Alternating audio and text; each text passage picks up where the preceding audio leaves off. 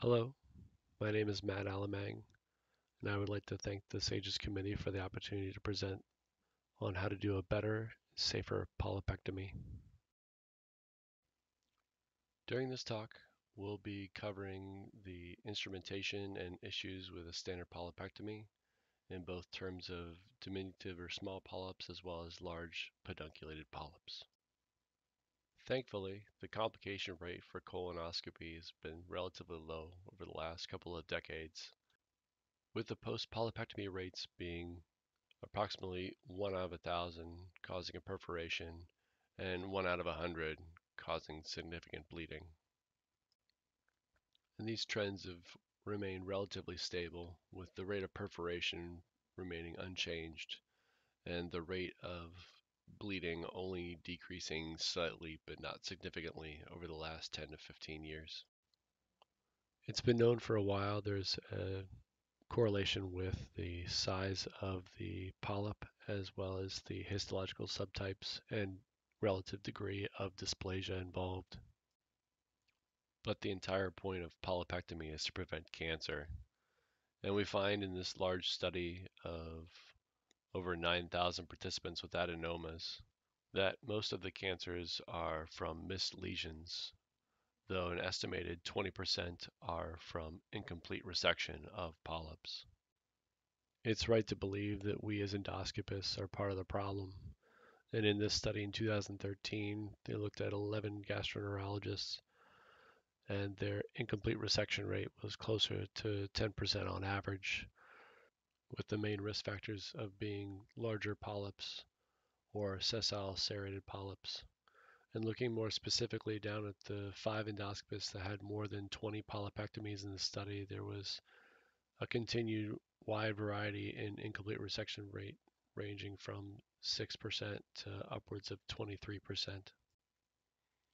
In terms of size determination, there are some graduated catheters available on the market, but the most common ways have to do with using tools that we use on a daily basis during colonoscopy, with the diameter of a forceps being about 2 millimeters and an open forceps being about 7 millimeters. The sheaths for the snares are approximately 2.4 millimeters, with corresponding snare diameters based on the manufacturer's specifications. And when we're talking about the day-to-day work in colonoscopy, we'll find that most of the polyps are going to be less than a centimeter in size, the most common being tubular adenomas or hyperplastic polyps.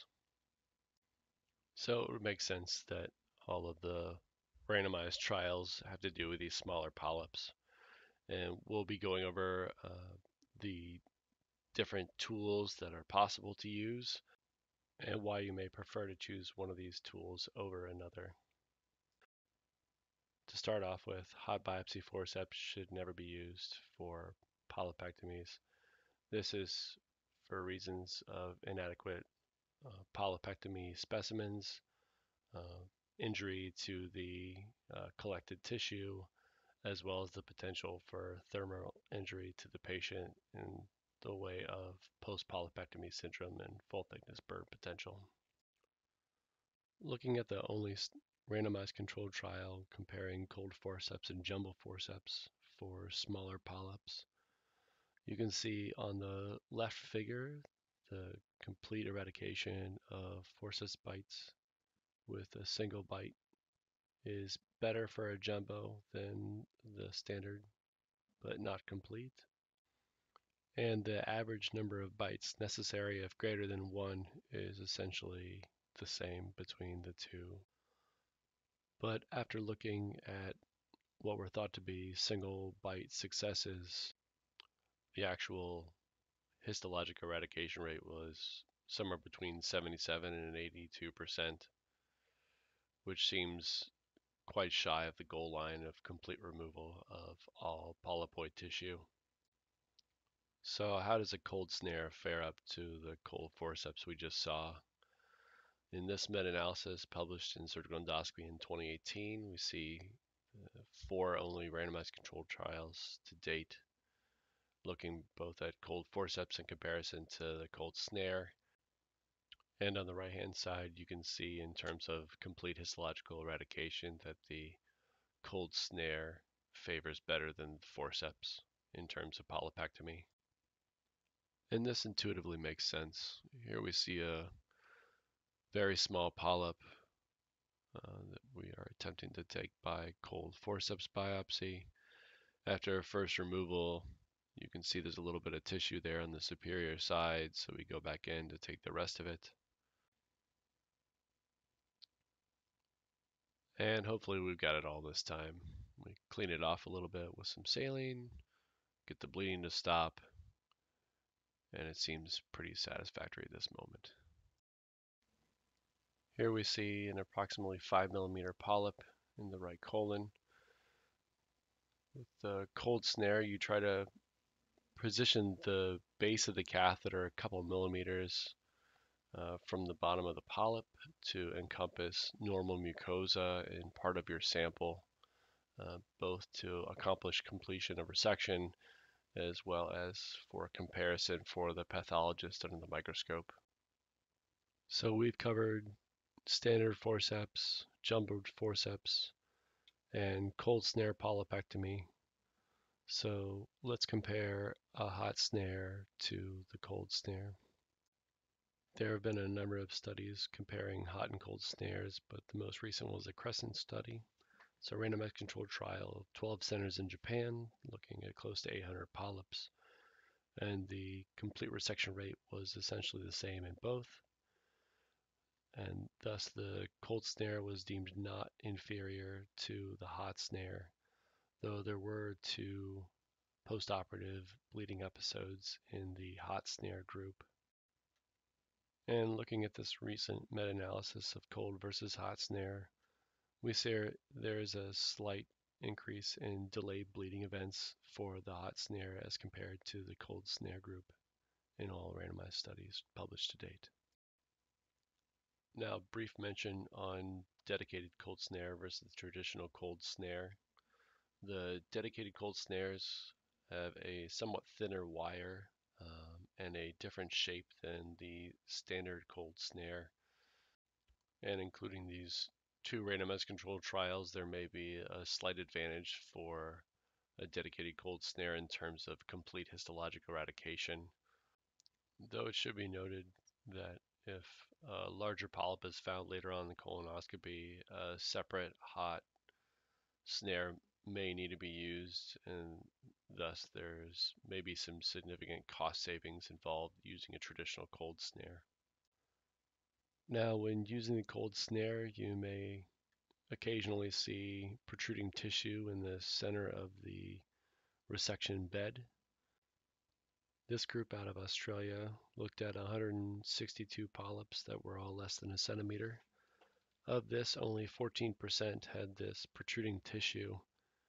This was more likely for polyps that were greater than 6 millimeters and pathologically had no adenomatous or serrated polyp tissue and was mostly made up of submucosa and muscularis mucosa.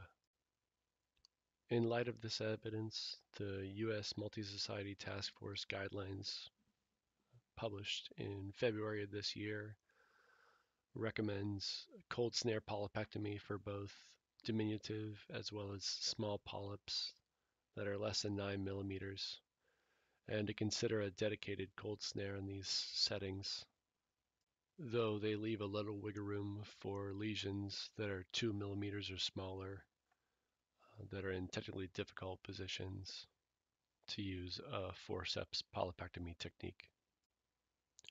In terms of non-pedunculated polyps that are greater than 10 millimeters, please stay tuned for the next talk with Dr. Demott, where he'll discuss EMR and ESD techniques. Moving on to larger pedunculated polyps. This is a randomized study looking at prophylactic clip placement at the base of a pedunculated stalk versus no clip prior to hot snare polypectomy. And they found a significant increase in the amount of immediate bleeding in the polyps that did not have a prophylactic clip placed. In another study, they looked at prophylactic clip placement versus endoloop placement for bleeding control prior to hot snare polypectomy in a little over 200 polyps with either a head greater than 1 centimeter or a stalk greater than 5 millimeters.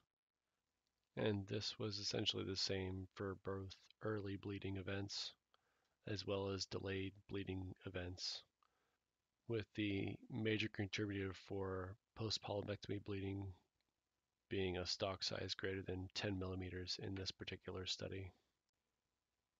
Thus, the U.S. Multi-Society guidelines recommend a hot snare polypectomy for all pedunculated polyps and prophylactic clip or endoloop placement for all pedunculated polyps with a head size greater than 20 millimeters or a stalk thickness greater than or equal to 5 millimeters prior to hot snare polypectomy. To recap, there's been significant variability in endoscopic resection to date between endoscopists. In terms of the small polyps, a cold snare is favored over a hot snare for mainly bleeding risks but not resection risks. And the use of cold or hot forceps is inadequate for most polyps that are greater than 2 millimeters in size. And to prevent bleeding in larger pedunculated polyps, it's recommended to place prophylactic clips or detachable endoloops for larger polyps and stalks. But if you happen to remember nothing else from this talk, if you see a polyp small like this, don't reach for those cold forceps. Go for that cold snare instead. Thank you very much.